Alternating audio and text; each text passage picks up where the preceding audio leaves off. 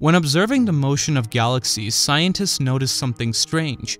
Their movement didn't match the amount of visible mass they had. This led to the theory of dark matter, a mysterious form of matter which permeates our universe. But what exactly is dark matter made of? There are a lot of theories out there, but today we'll take a look at two popular candidates: weakly interacting massive particles, or WIMPs, and sterile neutrinos. Let's start with WIMPs. These are hypothetical particles that are massive compared to most other particles we know of, and they interact with regular matter only through the weak nuclear force and gravity, two of the four fundamental forces of nature. In the early universe, WIMPs were constantly interacting with other particles, but as the universe expanded and cooled, those interactions slowed down. Eventually, WIMPs froze out, leaving behind a stable population. WIMPs could theoretically annihilate each other, producing high-energy photons such as gamma rays. Scientists are trying to capture these interactions using highly sensitive detectors, but so far WIMPs have remained elusive.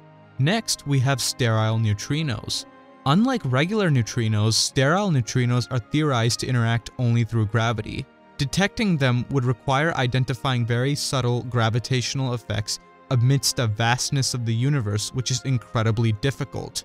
However, they might be observed if they mix with the known types of neutrinos, though the exact conditions and mechanisms for this mixing are still not fully understood. Physicists think that as sterile neutrinos decay, they emit photons which could be detected by X-ray telescopes.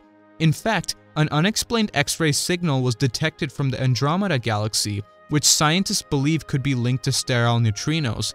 However, more experiments are needed. So while WIMPs and sterile neutrinos remain two of our best guesses, detecting them is like trying to find a needle in an invisible haystack.